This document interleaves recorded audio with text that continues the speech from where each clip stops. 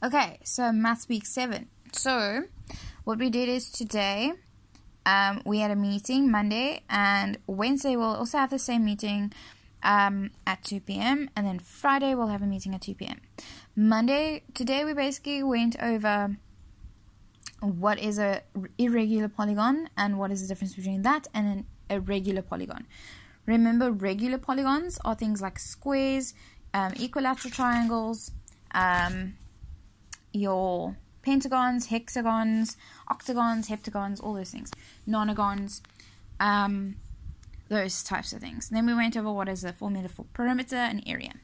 So what you need to keep in mind is with a regular polygon, because all the sides are the same, so like in a square it will be 4 times side for perimeter, and the same with a triangle, you've got 3 sides, so it will be 3 times side, because all the sides are exactly the same. So that's why we're saying, well, instead of having just 3 plus 3 plus 3, we're just going to go 3 times 3, because we've got 1, 2, 3 sides, and they are all 3 centimeters long. So that's what happens with a regular polygon. But now irregular ones are just a little bit different. So it's like when I give you a rectangle. A rectangle has that side and that side the same, but that side and that side is also the same but different. So this one will be, say for instance, 3. So that means this will be 3. But then this is a different number to that one. So it can be 2, it can be 3,5, it can be 5, whatever. So that means that if that is 5, then those 2 lines are showing that that will also be 5. Okay, so that is what happens with irregular polygons. So irregular polygons are just ones that have different size lengths. They're not all the same size. So what's going to happen on Friday is Wednesday I will go over what you should have done. So exercise 1, 2, and the problem solving I'll go over on Wednesday. And then on Friday, I want to cover what surface area is. Okay, so surface area I'm going to cover on Friday. And this is also about the formula and where it comes from, why you're doing it, what it is, all those kinds of things. The only thing I want you to do is to go up into the investigation part. I'll go through exercise 1 with you on Friday. Okay, so that's that. LO is pretty much just all about world of work. So it's kind of preparing you for your career, upcoming careers, all that kind of stuff. Getting you into knowing what different things there are, what fields there are, what you need to know for each thing. So what subjects you'll need in school, opportunities that job will give you, environment, all that kind of stuff. So challenges, everything. Okay, so that's what will be happening this week. So when you look at regular polygons, this was from last week. So say for instance, they are saying that this is say 8 centimeters. So that means that because these are all regular polygons, we're assuming that this will be a square, because that and that will be the same size, and that will be the same size. And that means that those will be the same sizes, those will be the same sizes, and those will be the same sizes. But because they didn't give us any other information, we can also assume that these are going to be our equilateral triangles.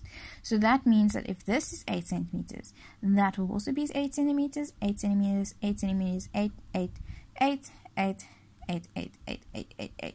So what happens is, now, instead of us writing 8 plus 8 plus 8 plus 8 plus 8 plus 8, we are then going to go and take it and say, well, if we start from this side and we go 1, 2, 3, 4, 5, 6, 7, 8, 9, 10, 11, 12. There's 12 lines. So those 12 lines are all 8 centimeters. We basically just going to go 12 times 8 because we've got 12 lines and they're all 8 centimeters. So that is how we get the perimeter of the shape. Okay, but we can't do that with irregular polygons. Area stays pretty much the same. But what happens with these is you will then have to take the perimeter of this side plus this side plus this side to give you the perimeter. So you actually have all different sizes. So you've got 4,2, 4,5, and 6,2. So they're all different sizes, and that will give you the perimeter of the shape, the outside of the shape. Okay, if you need to do the area, remember the formula is half base times perpendicular height. If you don't know how you get to that, let me just show you quickly. So what happens is the formula half base times height is actually coming from a rectangle. So if you draw a rectangle for yourself, okay, so we've got a rectangle, and we've got, this is 5, and then that's 5, so that means this would be another number, let's just say 2. So that's 2 and 2. So that means that this is 2 and this is 5. There's my base of my triangle and my height. Okay, but now we're looking at the whole rectangle. But then we actually want to change this rectangle into a triangle. And by doing that, we're going to cut it in half to make a triangle. So because we've cut it in half, we have got half base times height. Half base times height. But if you get something that looks similar to this, where you've got a weird little rectangle, or sorry, square here showing you your perpendicular line, so that means that these numbers would be the base and the height. But now you don't know which one is the base or the height. What you can do is, because either one are on either side, it doesn't matter.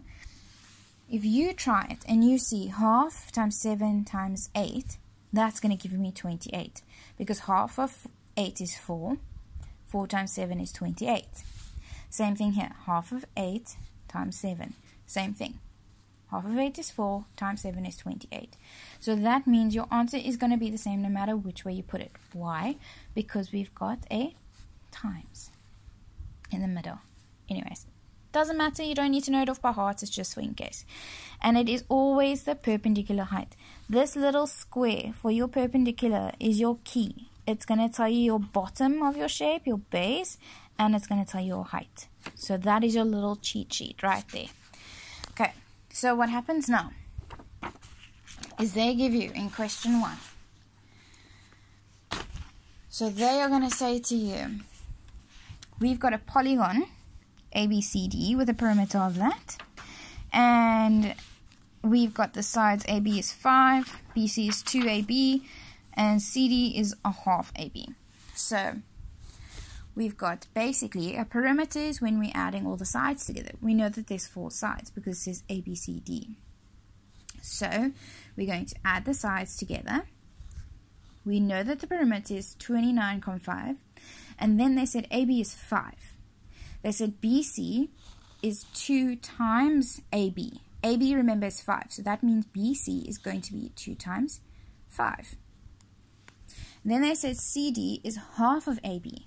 Half of AB, AB is 5, so that means half of 5. And we don't know what AD is, which we need to look what that is. Then it says, we're going to take 5 plus 2 times 5 is 10, and half of 5 is 2,5. We're going to add that together, which is going to give us 17,5. And we need to know 17,5 plus what is going to give us 29,5. So let's see. If we've got 17,5, we need to get to 29. So 17 plus 10 is 27,5. But we need 29, so we actually need 2 more. So that means it's going to become 12 centimeters. So 80 is 12 centimeters. Then, for number 2, all I've done, they wanted us to draw it. So all I've done now is I've taken 5, and I just drew a line down. You can even draw it to the side, it doesn't matter. But I drew a line down for 5 centimeters. AB is 5. Then they said that BC is 10 centimeters. And then they said that CD is 2,5. And then if I connect it, it should tell me that it's 12 centimeters. Alright. Then it says to me in number 3, 1.3, it says, okay, I need to go and make a line called DE. So if it is a rectangle, it's creating a rectangle. That means that for 1.4, DE will be 10 centimeters, because if that is 10 centimeters and it's a rectangle, that means that that will be 10 centimeters. Okay, so moving on, the rest should be pretty much fine. When you get to exercise 2, okay, so they're giving you a arrow, okay, and they want you to calculate the area of the rectangle. So remember, the area is the whole inside part. So the quick way to do it is we're taking the breadth times the length. So the area is length times breadth. Okay, so we're going to take the length times the breadth. So we're going to take this one. It makes almost like an L. So we've got the length times the breadth, 1,9 meters times 0,6. Remember, if we're having meters times meters, it's going to give me meters squared. Remember, this comes from when we did what? I hope you said exponents. Okay, so exponents, we've got m to the power of 1, and then plus at the top, because remember, the multiply means you're adding the exponents. So that means we're going to go 1 plus 1, so that gives us 2. So that's what happens. And then 1,9 times 0,6, and that's going to give us our answer. Okay, then it says work out the length of the base of the triangle. So this is the base, the bottom. How do I know that? Because this line over here is going right through the middle to the top, to the point of the triangle. So I can assume that that's probably going to be the height. If this is the base, and they told us it's an equilateral triangle, then that means that that's going to be 1 meter. That whole thing here is going to be 1 meter, and that is going to be 1 meter. But if you didn't know that, you can just take 0,2, and if that's a rectangle, this means that this side is going to be the same as this side. So that means that that's going to be 0,6.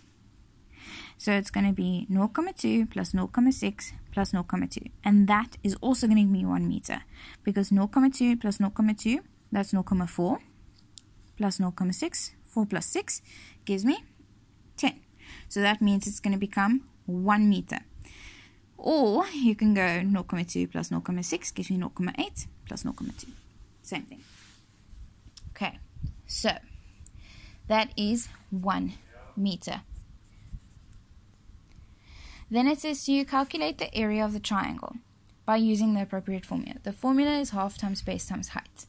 So we know that the base is 1 meter. This whole thing here is the base. This entire line here is the base. And then that would be our height. So 1 times 0,9 times a half. And that is our answer. And it will be in meters squared because we're taking two measurements times each other. Then, calculate the area of the arrow. So that whole entire arrow that you're now calculating over here, you've done the area of the rectangle and you've done the area of the triangle. So now what you're going to do is you're going to add those two areas together and it's going to give you the area of the arrow. And it says to you at the end, and that's, remember, that's in meters squared. So then it says to you, convert your answer to centimeters squared. Okay, so remember, we're going from meters to centimeters. 1 meter is 100 centimeters. So if we got meters squared, that means that we've got 100 centimeters is 1 meter. And we need to square that. So that means it's 100 times 100, which is basically giving us 10,000 because we've got 1, 2, 3, 4 noughts. So that means our answer, whatever our answer is in here, we need to times then by 10,000. Okay, to get us into centimeters squared. One last thing before I continue into leaving this lovely little video. Something you need to keep in mind. When they give you shapes like these, it says calculate the area and the perimeter of the following shapes. Just separate the shapes into things that you can find. So I can see this is a rectangle. So if that's a rectangle, that means that this whole line here is going to be 5. And that means that this one is going to be 3. So 3 and 3, 5 and 5. So if this whole line is 5, and that's a little bit shorter. That's 2, and that looks about the same. So then that would be 2, and that would be 1. Because together, these should become 5. So we've got 2 plus 2 plus 1 gives me 5. So when we're doing the perimeter, all you do, choose a side, and then you continue. And you go 5 plus 3 plus 2 plus 2 plus 2. And then this one as well, 2 plus 1 plus 3. And that will be our perimeter. Area, find the area of the square. And then you find the area of the rectangle and you add them together. Okay, the same thing over here. If you're doing the perimeter, remember, if that is 4 centimeters and they've given you a small little stroke over there. So there's a stroke there, a stroke there, and stroke there. So that means that they're actually the same size. So if that is 4, that means that that is 4. That means that that is 4. And what does that look like? A square. Because that's 4 and that's 4. So that means that this will also be 4 and 4. So if you're looking for your perimeter, you're going to add all of these together. 4 plus 4 plus 4 plus 4 and plus 5,7. You ignore this one. Okay. And then when you are doing the area, remember, this is your height. This is your base of your triangle. Only these. Look at this. It's your little clue. Same with this one. Same thing. So, if they've given you a little, you see there's also the same thing here. There's 2 lines there and 2 lines there. That means that this is also going to be 6,1 centimeters. If that's 4,2, that means that this is 4,2. Okay. So, something else you need to see is if that is happening here, you need to look at what is going to happen when I need to find my base. So we've got something here. This is our height for this big triangle. So that's our big triangle. And this is our height of it. And that is our base. Then we need to look little triangle. Okay. So if our little triangle is here, what's going to happen there? Okay. So we need to see what this line will be, because this is actually our base of our other triangle, this one here. Okay, so what happens is if this is 4,2, 4,2, 6,1 in the middle, this one will have to be the same as this one. So these will be the same size.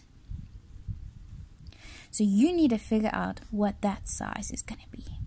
And I'm going to leave that for you to do. But just take a break, breather, don't stress, just do it calmly, you'll be okay. And if all else fails, draw it. See what you can find, see what you can put in. With this one, draw it if you need to draw it.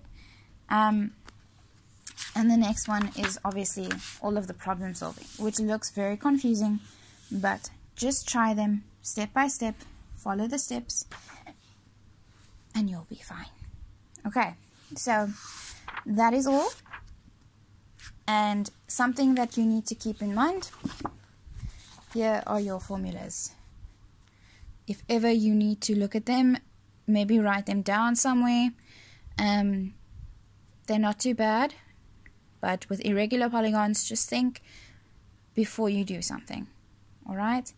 That shouldn't be too bad for you. So remember, a square is completely different to a rectangle. Don't get them confused. And then there is your triangle.